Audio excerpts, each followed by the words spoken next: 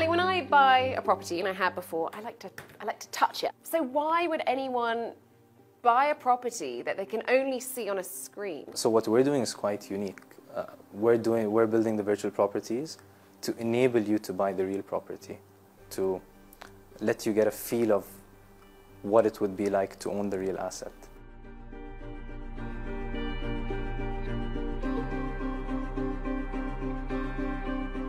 You can interact with your neighbors. You can meet with them online. We'll have some online games. So we're creating a sense of community, in essence.